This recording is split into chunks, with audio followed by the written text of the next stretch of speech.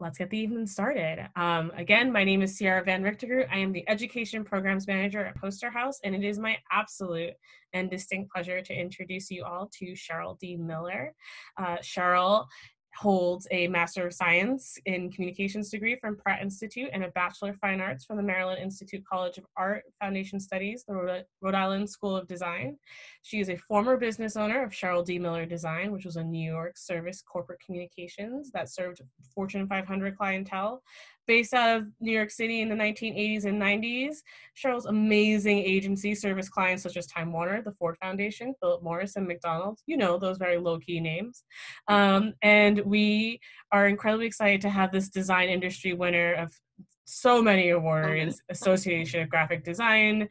We have Art Directors Club of New Jersey, Broadcast Design. We're really incredibly excited to have her join us today to discuss her print magazine article, Black Designers Missing in Action from 1987. She will also then be reading portions of that and her follow-up article, Still Missing, from 2016, as well as discussing her Pratt Institute thesis, Transcending the Problems of the Black Designer to Success in the Marketplace.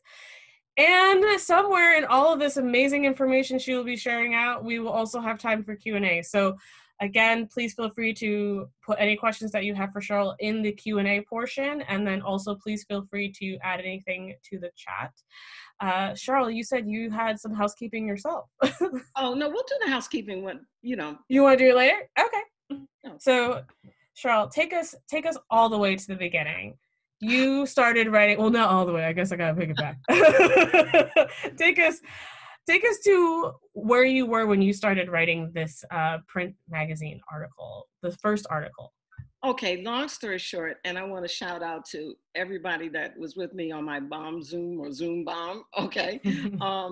Thank you very much. I hope that you're tuning in again. I want to thank thanks Ciara and the Potter House for hosting this, and we're going to get through this because I think it's really important. And the reason that I wanted to do, I was telling Ciara that the reason that I wanted to do this Zoom in particular was not on the topic. Not on the topic. I can talk about the topic. You guys can better talk about diversity, equity, and inclusion and design. You can better talk about it than I can. Okay, that's not the topic. Okay, the topic is Black Designers Missing in Action in the article. And the reason that this article, I want to talk about how the article was written. And not so much why, and it's probably important to understand when, but I think it's important that I tell and pass along to the next generation how I wrote this article. And this article is the article that just keeps giving.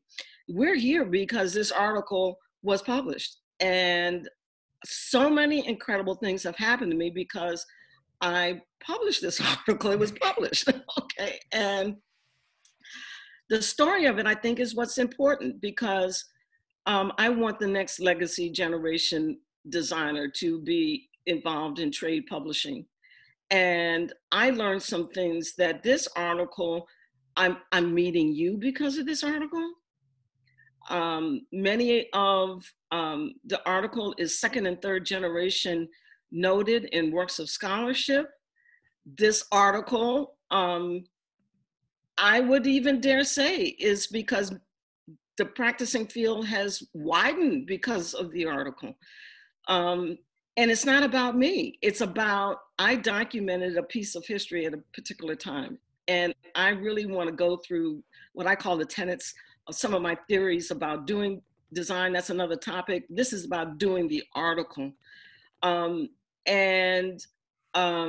going to do a little reading about it, but I want you guys to take notes because it's, again, we could spin off, and I've asked Ciara to make sure to keep me on point.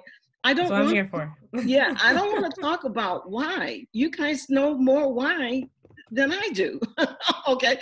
And I'll put my quote, simply put, the more things change, the more they stay the same. But I want to talk about how this article came to be. This article has affected your lives, my life, and most importantly, the greatest honor that this article has done for me personally is I have a collection, the Cheryl Miller collection at Stanford University. 50 years of my life, 50 boxes, 50 years of my life.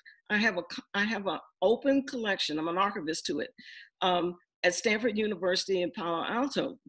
We met because Michael Grant was looking for this article, and he was looking for the thesis, and he was looking for to read it to his scholar group, and took it to Regina Roberts, who was one of the special collections librarians at Stanford, and she unearthed Pratt, and Pratt gave her a one-time usage, and then the scholar group wanted 20 copies to read, and I'm like, this one article. So she had to get a copyright, all right? And you can Google and see the video of her telling this. Just Google Cheryl D. Miller Stanford, the press release and the video about how, you know, they acquired my collection.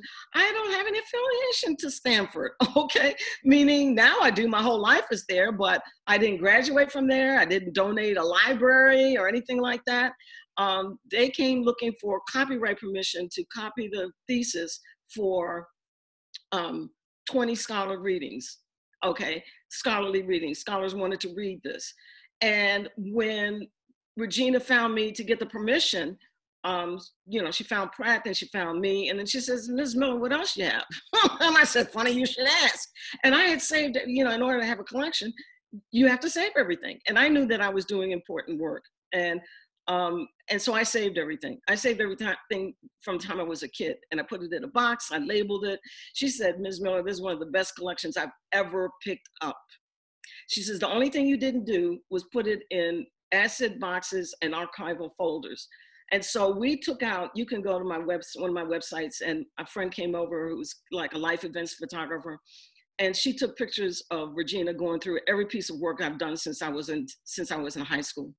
Okay, and that included all of the writings, all of the, you know, please wind me back. And it's very, very important to understand, I'm a history note, okay, a very important history note. And my peers that worked with us, you know, we are history notes that didn't, you know, not many Wikipedias, we didn't cross over and digitize, but we were nonetheless there. And I think that's a place where future, you know, thesis projects and things to document, I would say the baby boomers, you know, the birth of Google is 2002. Many of us stopped practicing, got frustrated, changed gears. We did, you know, I stopped to have a family, okay, and didn't return back.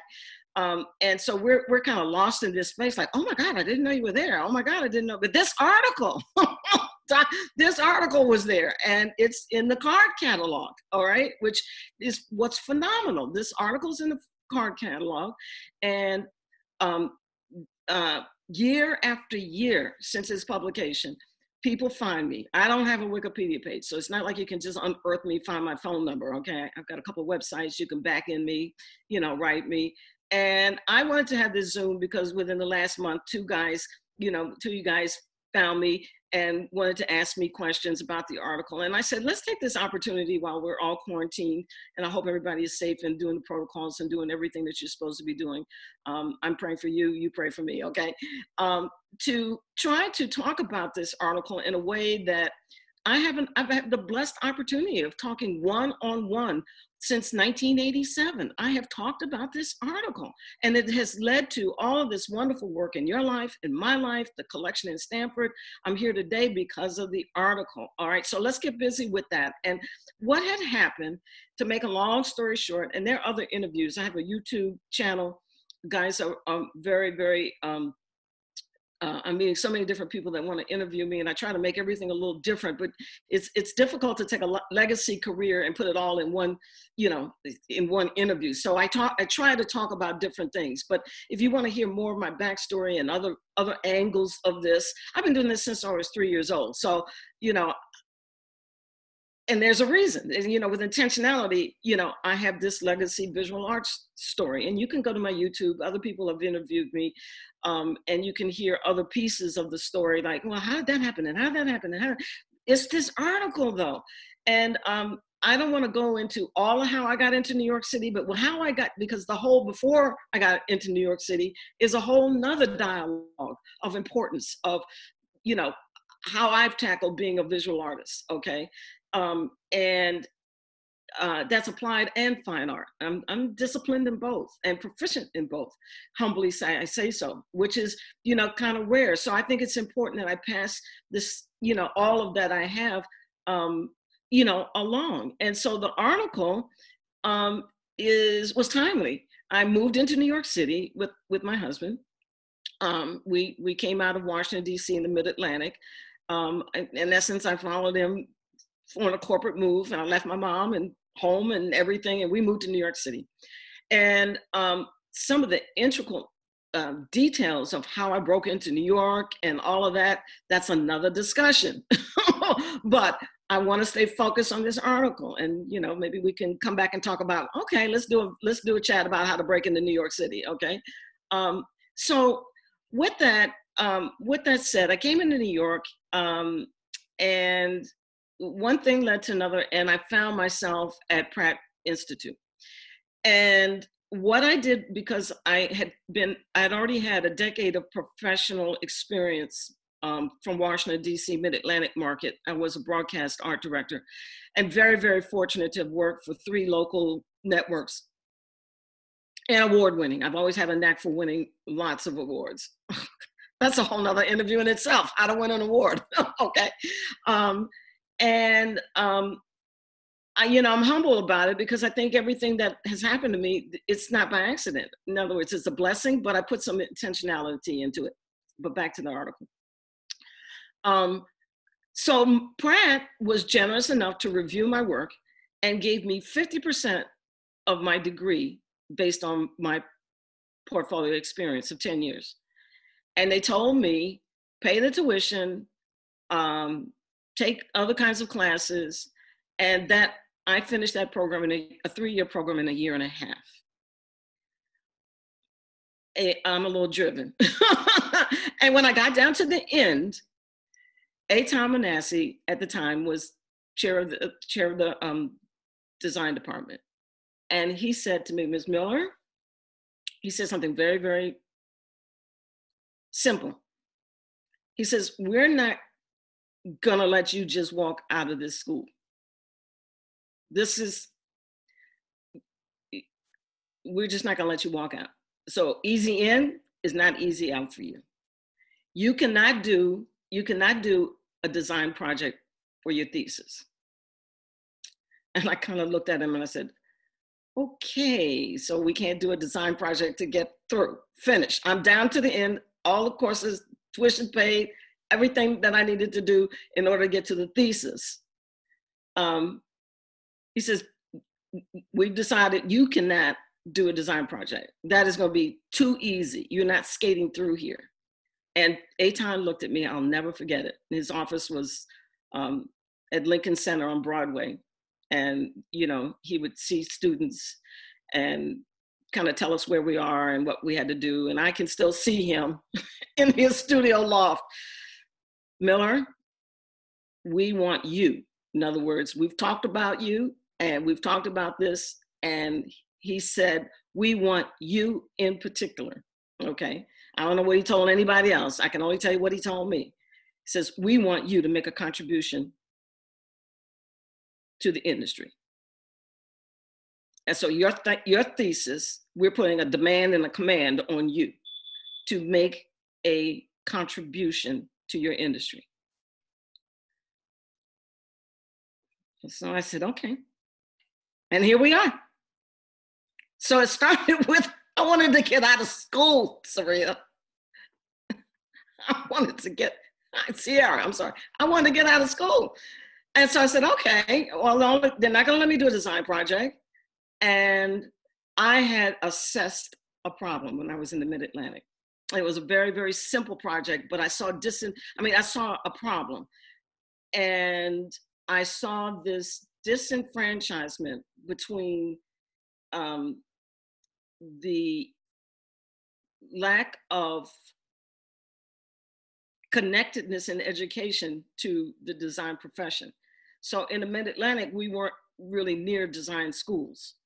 And in DC, there were really only 3 or 4 universities, and American University, Howard University, Maryland University, some community colleges, Baltimore University.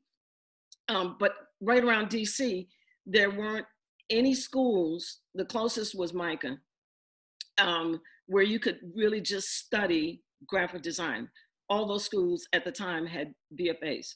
You could walk out with a BFA, okay, fine art degree. And so you learned, back then you learned, you know, what it meant to be a fine artist. And then in that market, you would hit the trail trying to look for a job. And in a town that isn't really business, you know, all of that region is predominantly association work, a couple of corporations back then, all government and all government contract. So a fine artist really, unless you knew somebody or something, you weren't going to get a job. So I kind of saw, and then that region, please wind me back and drop me in a, you know, so that you'll understand, I'm squarely a baby boomer, okay?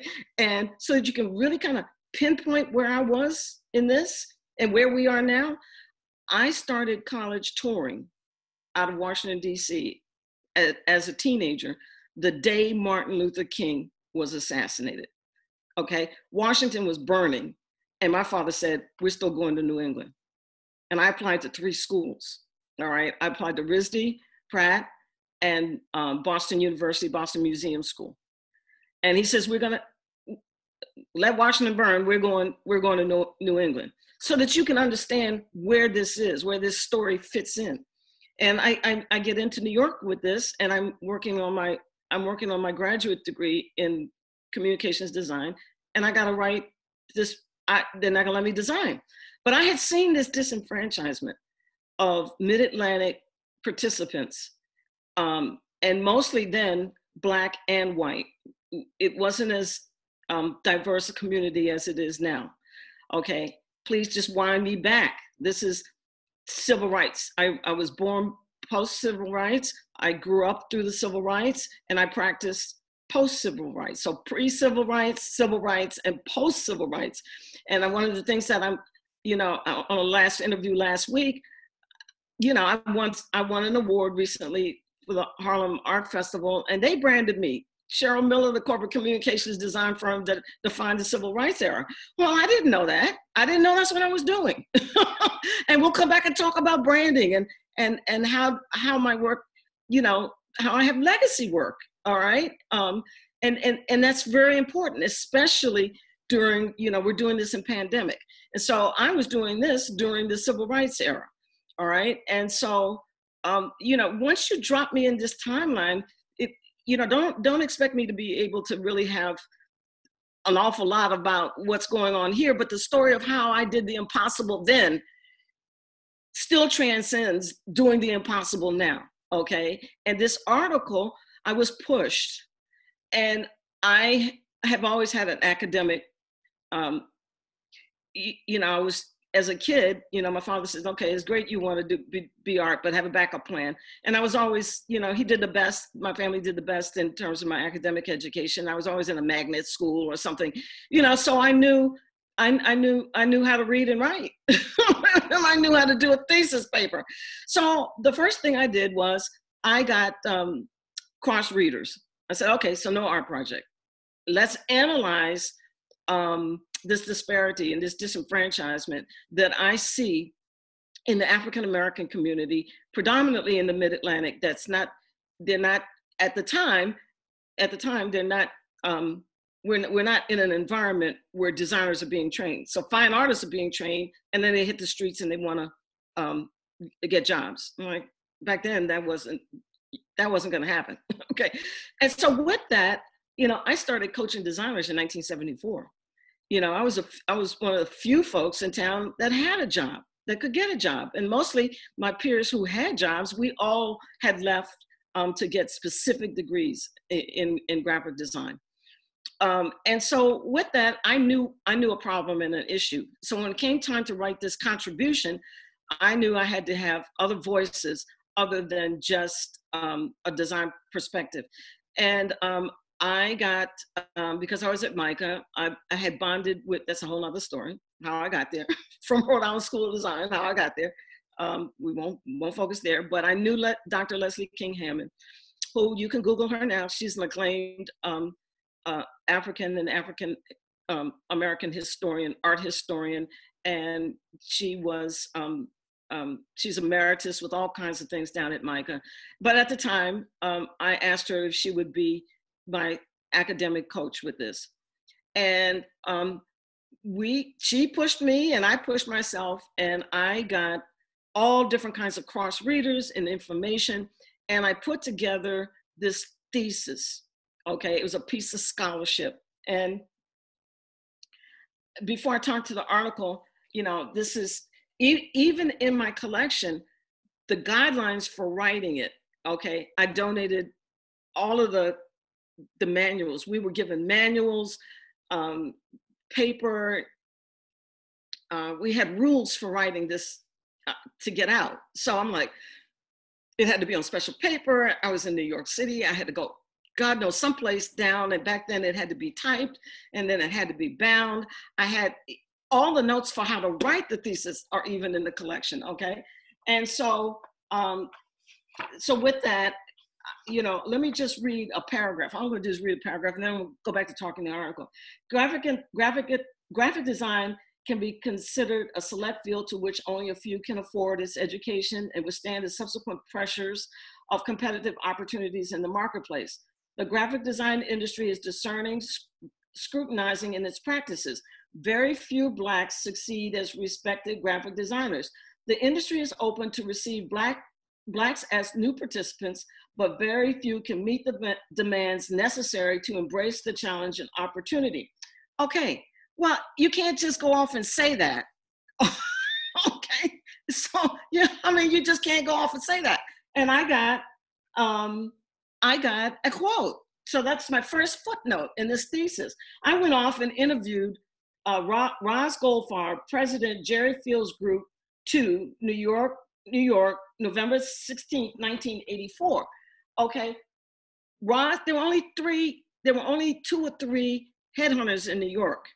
Okay, and either you got a job on your own or you were placed. And Roz had a popular firm, and I interviewed her. She gave me a note.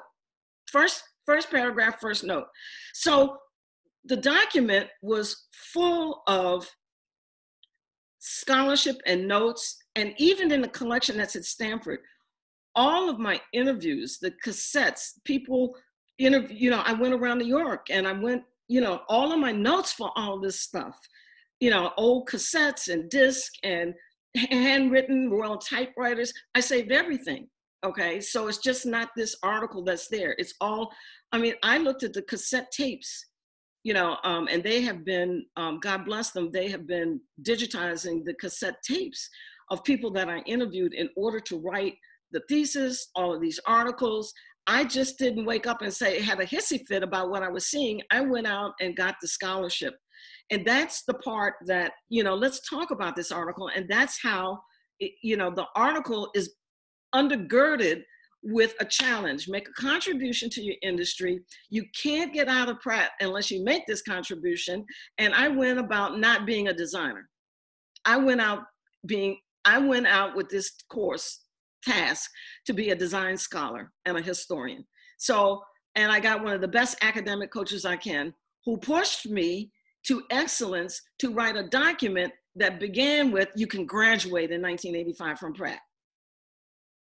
Okay, so let's look at some things about where I was when this got published and what's going on. That this is some of the how. First off, I had an advocacy. I saw people suffering. And I had been in New York myself trying to, I made a big mistake. If you're on LinkedIn, last week's interview, I made a big mistake coming into New York, okay? It's a whole nother interview. Go to my LinkedIn, and Leif interviewed me, and you know, I gave my faux pas. You wanna know how to get into New York City? Don't do what I did. But it eventually worked out, but it could have been a lot easier, okay? But I had an advocacy. I knew the injustice. I knew it coming into it. And then I had my business. I had a purpose. Okay, I had a purpose.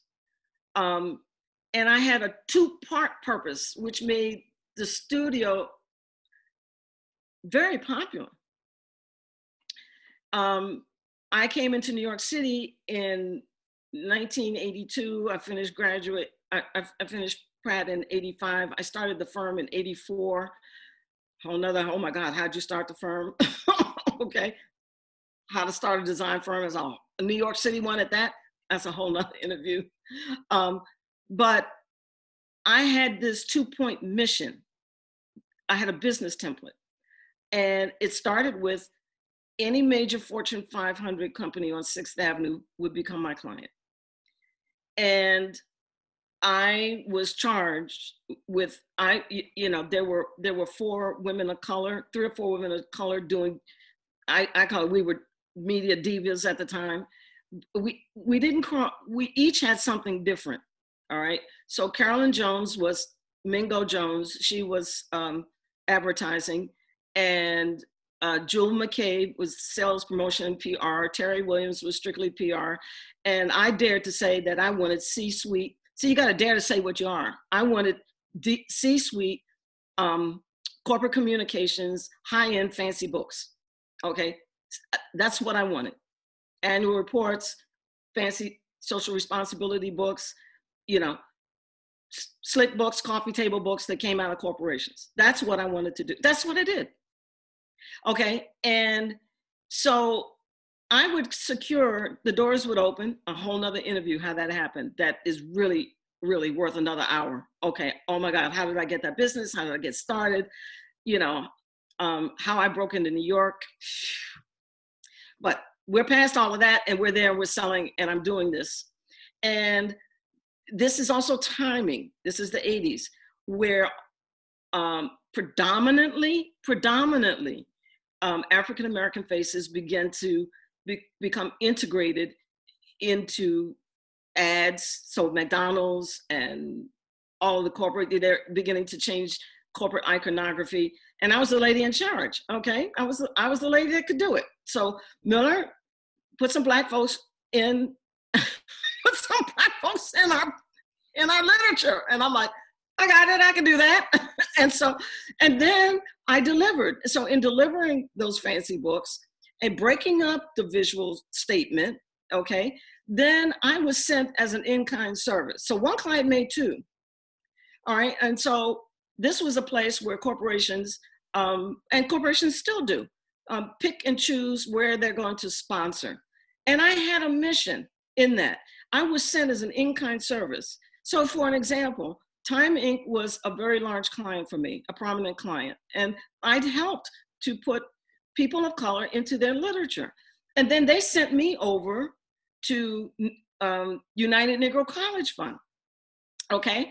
And in doing that and paying for me to go over there, they were like, go and enhance their corporate communications. So my mission was corporations and organizations after the civil rights movement needed to be presented, and they needed to present themselves in a way in order to attract, sponsorships and grants and funding. And they could not look like the church bulletin. Okay, and I was the only one around New York saying, I can dress you up for this. Okay, I can dress you up for this. So one client made 2. All right, so a corporation would pay for me to put people of color in, and then they would pay for me to go across town someplace else to our African-American organization, national organization, and make them look worthy, dressed up for the occasion, so that they could present and get sponsors and donors. And so I had this mission that when I look back, I did. Okay, the firm did.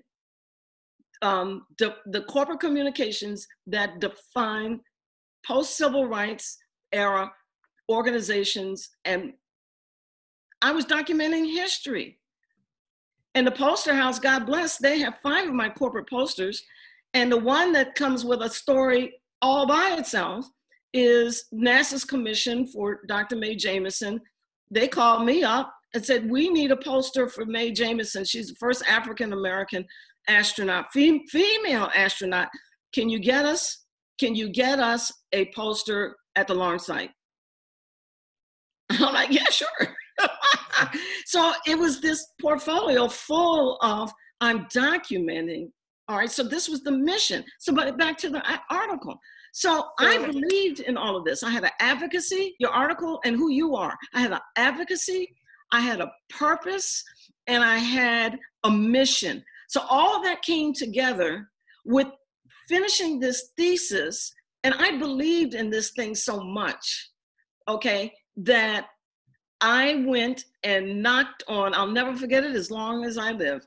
I took the thesis, I put it in a brown manila envelope with a yellow sticky. It wasn't even anything fancy.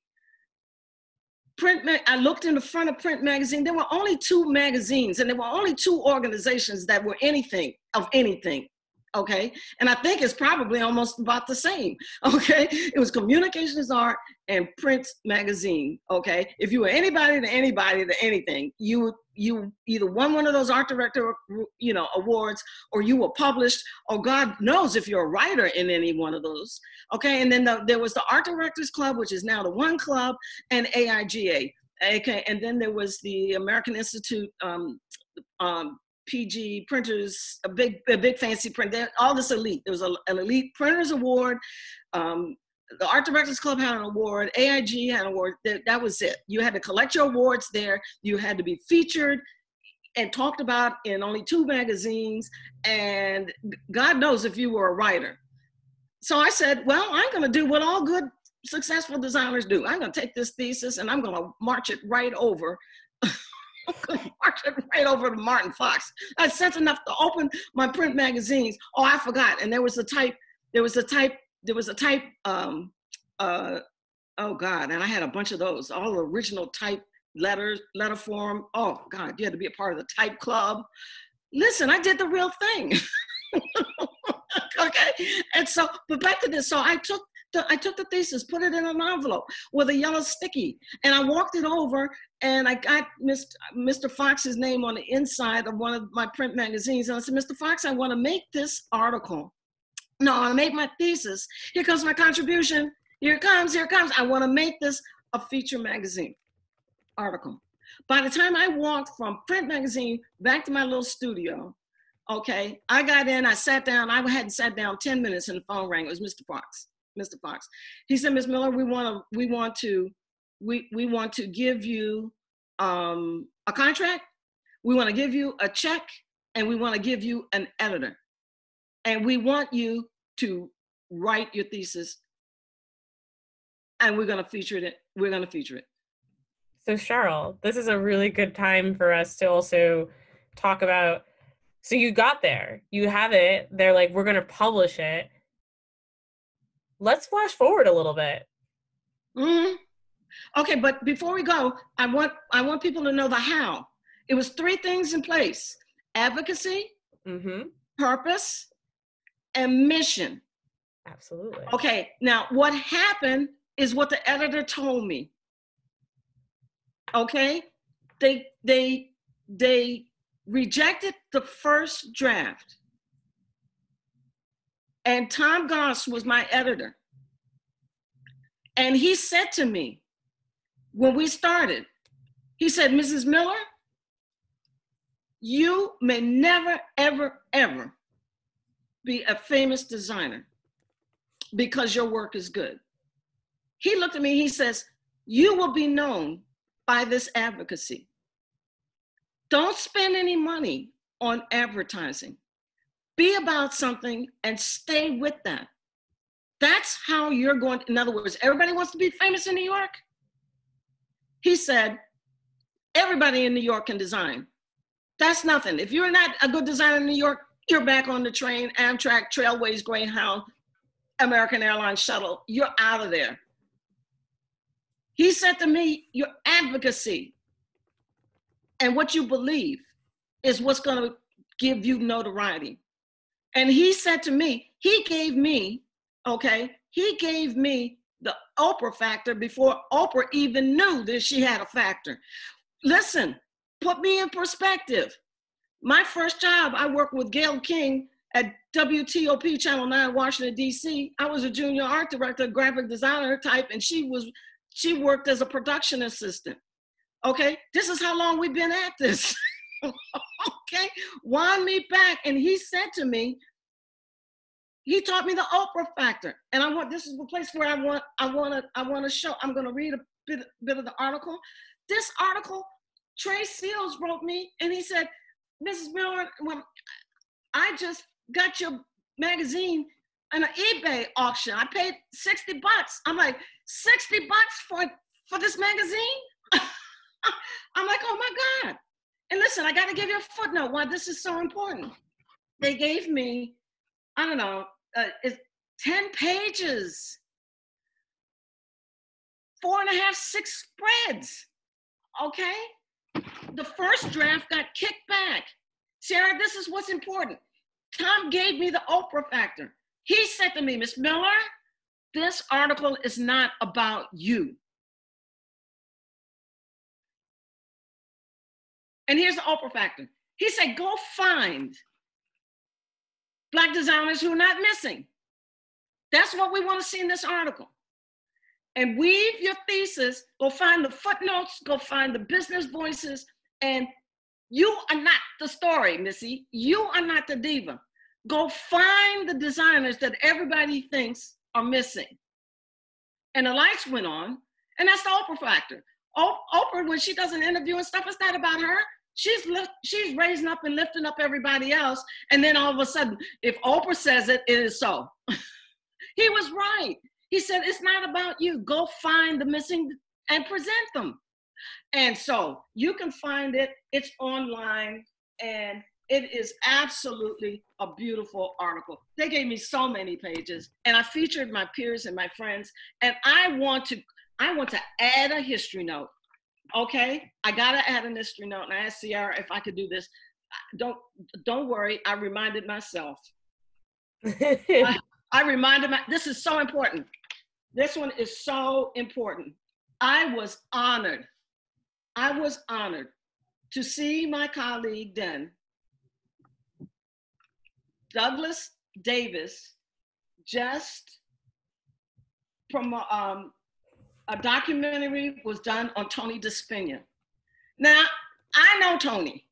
And when I got to New York, Tony, he was the letterman, okay? He was the letterman. And you got to see the documentary. And he was exquisite. And the documentary is beautiful. You must know Tony DeSpina. But it was my job, let me see if I can find it.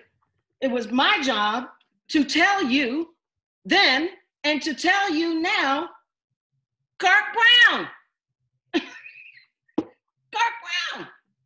Kirk Brown was our Tony DeSpina. And I wasn't gonna let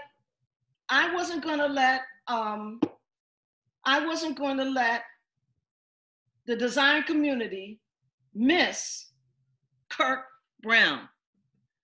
Kirk Brown was, he was there too. And he's best known, let's see if we can see this one, right here. This was his claim to fame back then, okay? Kurt had a table in my studio. I don't remember the relationship, but I said, Kurt, come to the studio, grab a table, sit there, okay? And he did beautiful letters. And his claim to fame is the Mets 25th anniversary logo. It was my job to tell you that, yeah, Tony was there. I love Tony, his work is gorgeous. But it was my job to tell you that Kirk Brown was the other guy too. It was my job. When Douglas posted everybody's such a wonderful documentary on Tony, I'm like, Kirk was there too. And you should see his lettering. So I also want to. My point here is that Tom Goss said, Cheryl, show us the Black community, show us the designers. And so we published this, and it's still here.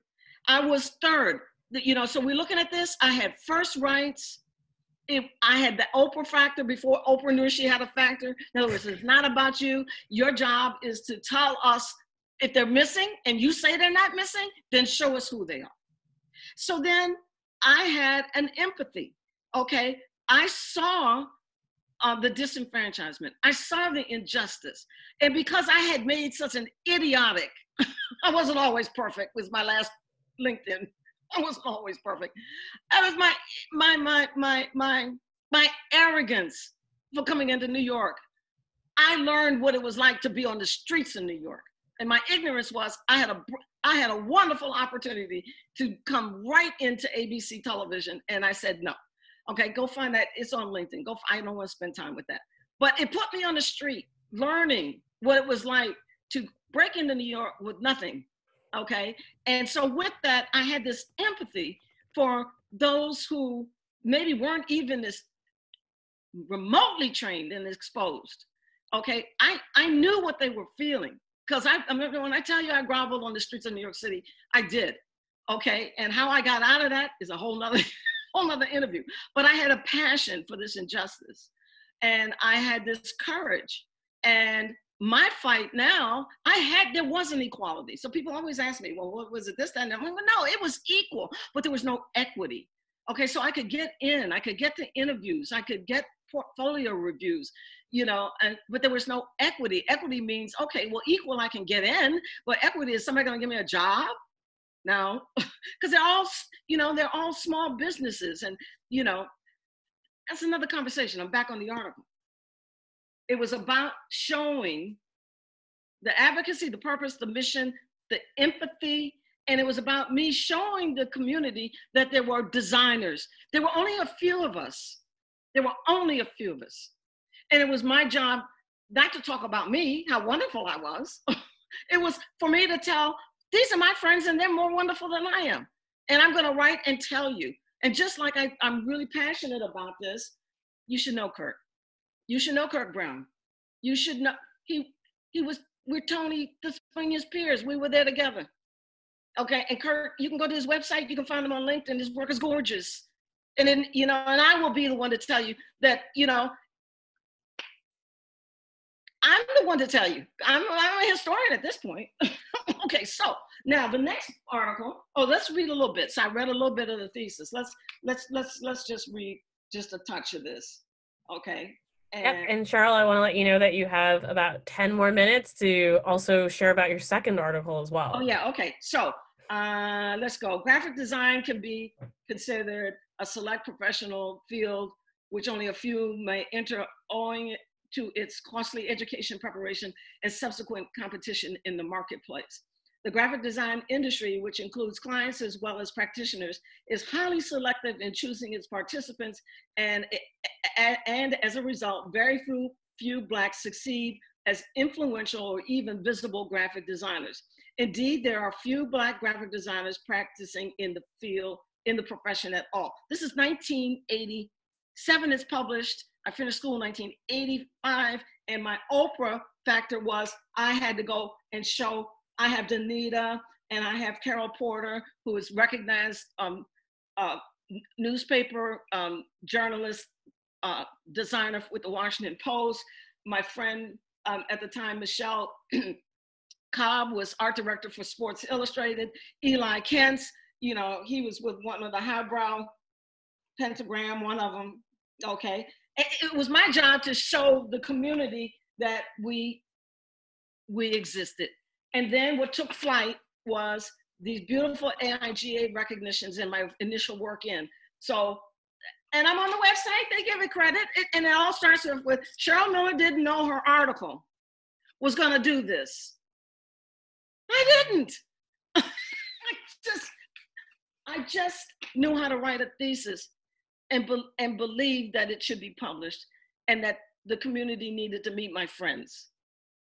So with that said, 2016, Print digs me up again. I don't have a Wikipedia.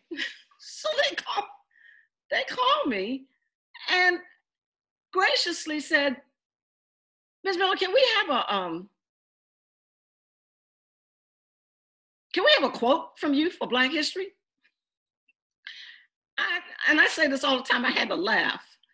I bowed my head. I was right here in this office when the phone rang. I don't know how they found me. Okay, or maybe from the website and I called or whatever, because I don't have a Wikipedia, all right? And I said, I am so honored that you want a quote from me. I said, my quote is easy. The more things change, the more they stay the same. Cheryl Miller. I said, why would you want a quote from me? I did challenge them very nicely. I said, why would you want a quote from me? Why would you dig me up? One of the most poignant articles that has had an eternal shelf life that has ever been published in print magazine, and you call me for a quote. See, you have to believe in yourself. You have to believe that you have what I call the it factor. You're the only one with this. Everybody is special. Everybody is important. Everybody has a voice. You got to dig deep and find it. That's what the quarantine is about. Take some quiet time and find out what is your eternal gift that has been given to you, and that your gift back to God is what you do with it. And I've always known that. So when they called and said, you want a quote? I said, no, I'm not going to give you a quote, because the quote's easy. The more things change, the more they stay the same. I said, and then I challenged the editor. God bless her. She must have said, oh my God, this woman she's angry. I'm not aggressive, I'm assertive. I said, I knew what I had. I had this 1987 article that was eternal. This is 2016. And now you want something from me? I said, don't you want another article? I said, if I wrote you one that is now auctioned on eBay and it's changed everybody's life, why would you call me for one quote? Send me off to do it again. So the second one will last.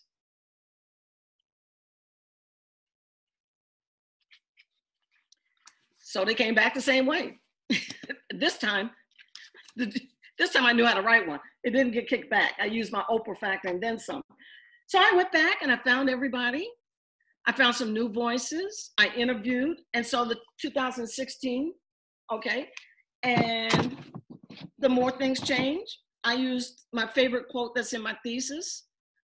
They were beautiful. They worked with me, gave me a contract, gave me a check, gave me a deadline, and the editor didn't kick it back. We tweaked it, added, beautiful. I want to shout out, thank you for the second one. And I leave it off with, when in doubt, I offer my favorite quote. I offered it in 1987, and it's in my thesis, and it remains my personal mantra for transcending obstacles to success. I have learned that success is to be measured not so much by the position that one has reached in life, as by the obstacles which he or she has overcome while trying to succeed. Looked at this from this standpoint, I almost reached the conclusion that often the Negro boys and girls' birth and connection with an unpopular race is an advantage so far as real life is concerned. With few exceptions, the Negro youth must work harder and must perform his or her task even better than a white youth in order to secure recognition. But out of the hard and unusual struggle through which he or she is compelled to pass, he gets a strength, a confidence that one misses, whose pathway is comparatively smooth by reason of birth and race. Up from Slavery, Booker T. Washington. The second one. All from the first one. All from the thesis and the demand, make a contribution, Miller, to your industry. So to recap, and because you're gonna zoom me off in a minute, I had advocacy. Never zoom you off. I had advocacy, purpose, mission. I was empathetic. In other words, I felt it. I experienced it. I was privileged enough that coaching designers since 1974, people couldn't pay their rent. People had marriages on the rock, frustration, depression. I saw all kinds of scenarios that broke my heart about people of color trying to be in this industry and not prepared. And here I was prepared, and I was still feeling some of this. So I felt it. And I believed in the scholarship. I just didn't have a hissy fit, Sierra.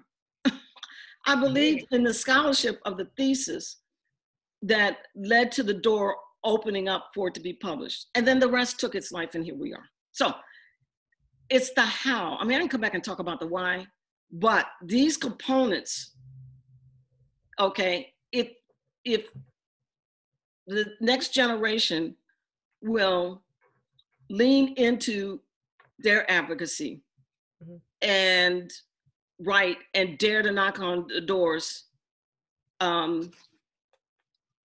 And one of the things that I even challenged some of my, I talk to everybody. If you find me, I'll talk to you. I told you, leave me alone with these. I can have karaoke night and give you war stories. I gave you one with Kirk, okay? Oh, no. All to say that I speak to so many. I stop for everybody because I didn't have anybody. I didn't have any mentor. Nobody, not a soul helped me with design. I had one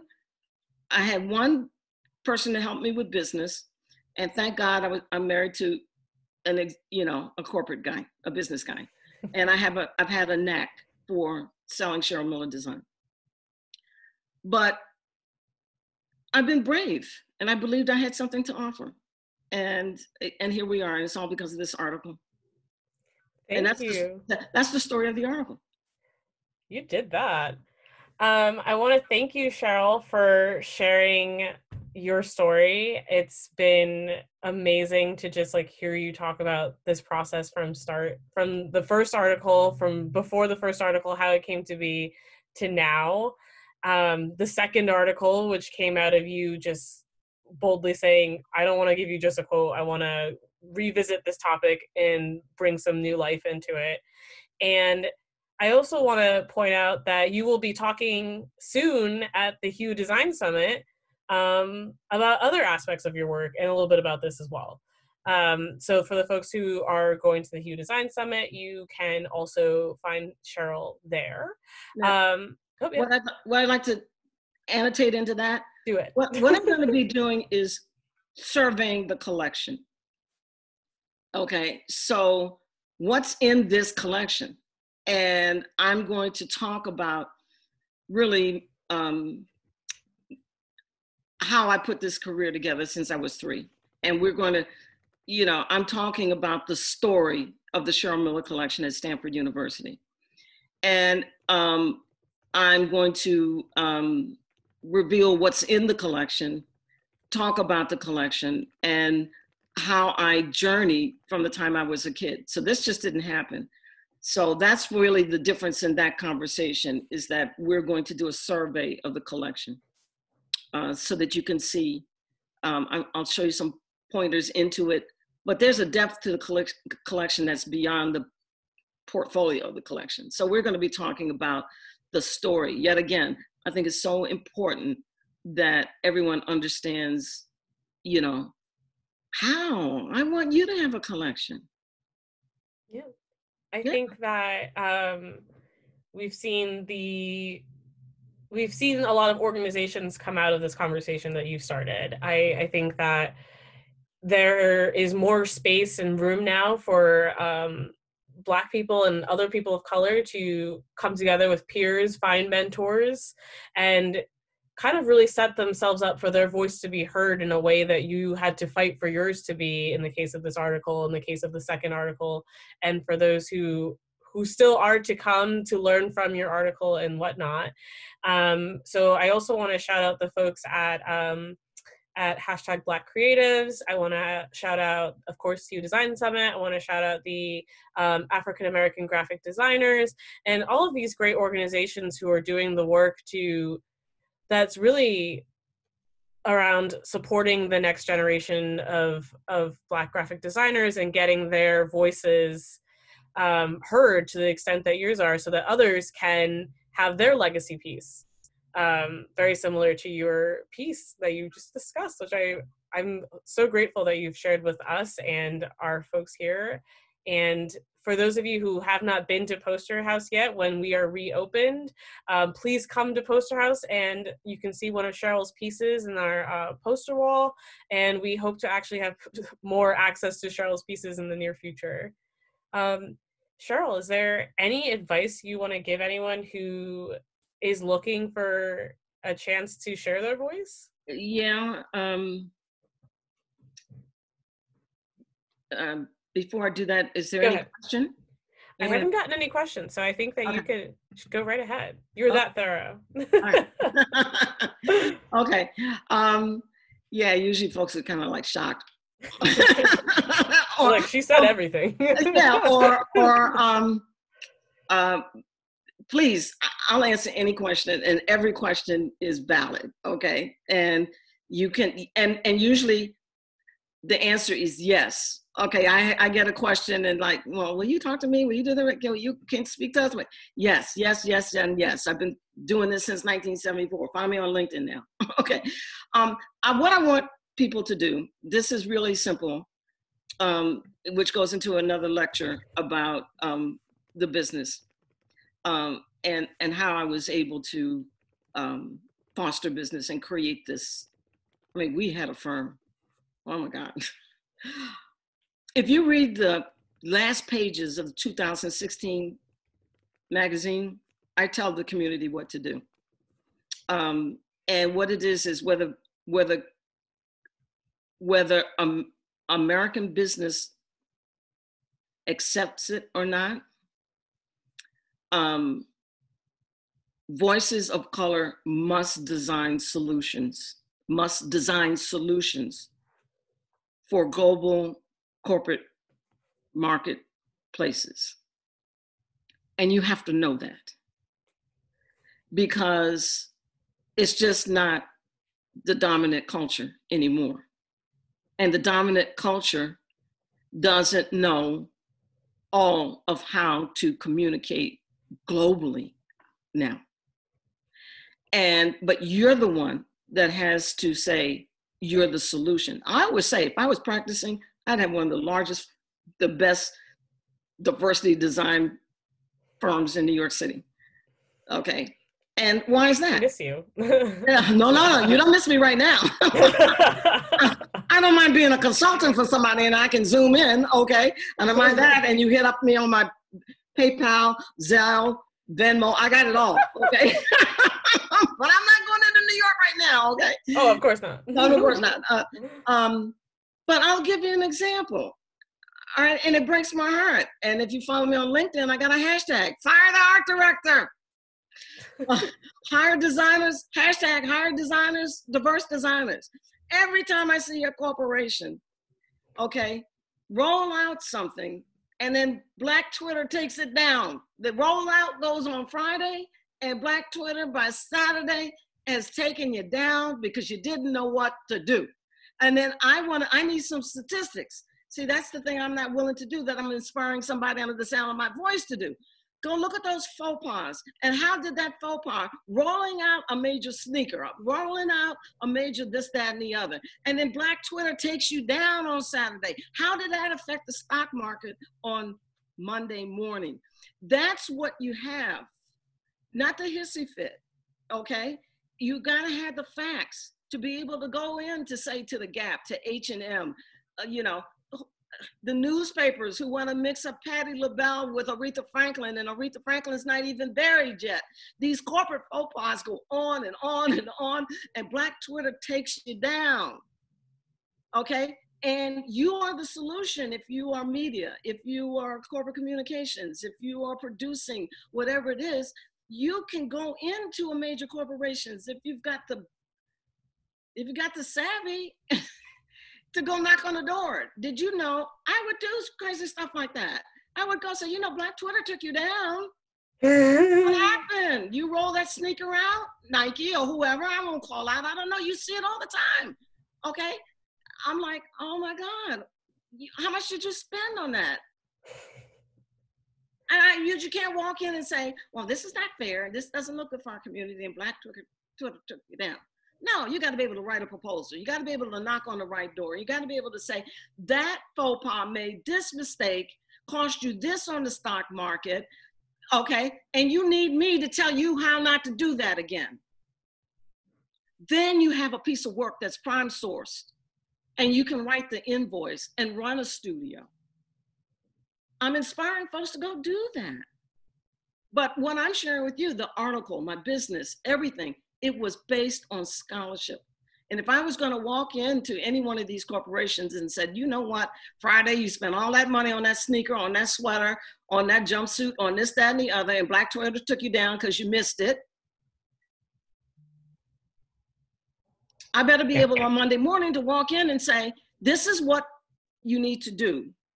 And this is how it affects your bottom line.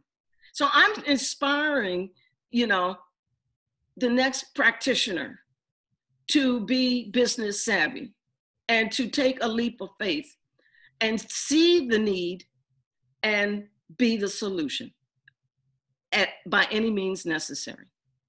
Absolutely. And Cheryl, we have one question and then we will wrap this up. Okay, thank you. Please share your reaction. Well, please share the reactions and industry response to your original Missing in Action piece and what kind of conversations were being had following. So we know that in the AIGA article that they talk about the conference, and there is a, they also had a group after that was formed in response to your article. But what else happened? Well, I think it took its course. Nothing negative. It took its course. There have been great voices after me, okay? And they're all historical notes as well. So, you know, there's another discussion, women in design. Listen, guys, I did all of this, and, you know, I told you I had a corporate husband, and he was looking for babies. I mean, that's a whole nother, you know, and then once I realized time was up and my kid was, you know, 2 years old, I said, you know what? I did what Pratt wanted me to do. I made my contribution. But I got them to college and my work started coming back for me. And the first place, it was the article. You know, can you write again? Stanford, can we have your collection? My legacy work called me back. It allowed me pause to raise a family. And then it came back, like, Miller, you're not finished. And my job is to inspire you to finish. You know, this article is second and third generation notations and scholarship, cross disciplines, all kinds of things. I want you guys to do better than me. And I want, if there's anything while in my living, see, a eulogy, when you're dead, they read your eulogy and you're supposed to sit and listen to what this person did so that you don't have to do it. That's what a real eulogy is. I don't want you to come to my funeral and hear all of these accomplishments and stuff on the back of the obituary bulletin, and then I teach you something there and that you don't have to experience. Listen and glean and be inspired now, okay? To finish this, be the solution and use this time. Even in the pandemic, I interviewed with someone else. Lean into this. I say this is a gold rush, make shovels. And there's so much to do in this pandemic, and save everything. You're documenting history. You're documenting history if you're practicing and finding ways to publish manuals and advocacy. And, you know, I'm making masks, okay?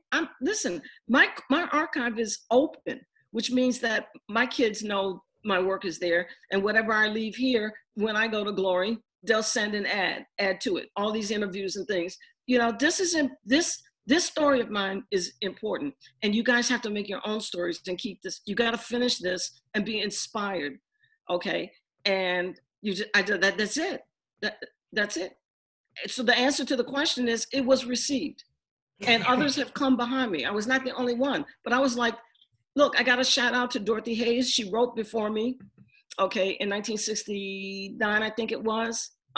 They print published, but all those things were like priming the well. Like down south, you're priming the well, priming the well, priming the well. And then finally somebody comes and taps it and the water comes out. You know, I'm not a gambling woman, but you know, can you imagine a slot machine, you're putting in quarters, you walk away and then somebody comes in, puts in a quarter, pulls the lever and the whole thing. You know, it was just timing, just absolutely timing. And God knew that out of my community, I'd had the biggest mouth. And I would get to New York and shout from the rooftop, we're here, we're here. And I'm still shouting, we're here, and now you all are here with me, you know, and you know, my answer is yes. You'll write me and ask me and I'll say yes. Most things, I never, when it comes to this, I never say no. Thank you so much, Cheryl, for your time and for sharing your expertise and all that you have to share with us, even though there's still so many stories to uncover with you. Thank you all who attended. Thank you those who stayed with us a little late so that Cheryl could share a little bit of extra wisdom with us. And we hope to see you all again at other Poster House events. And we hope to hear more from Cheryl. Well, I mean, I imagine we will anyway, but. Okay, and you can find me on LinkedIn. Absolutely. The answer is yes. Okay, will I connect? Yes. Will I talk to you? Yes. You know. Please connect to her on LinkedIn. She's a great connection to have. Right. And the only thing I won't do is come to New York right now. Okay. But you can Zoom her in, but she won't come to New York. Okay? All right. Thank you so much, Cheryl. Thank you, Poster House. And we were blessed. You guys did a great job of moderating. We didn't get bombed. And I love you guys. Please be safe. Absolutely. And, I'm following. I'm still outside of New York. I'm following Governor Cuomo. Whatever he's doing, that's what I'm doing. And so that's my advice. And I have another one that you'll see me on Facebook with. When the hospitals can let me visit, that's when I'm coming out. Until then, I'm safe and sound. I love you guys. Okay. Thank you so much, Cheryl. Be the Good night, everyone. Bye bye. Bye bye.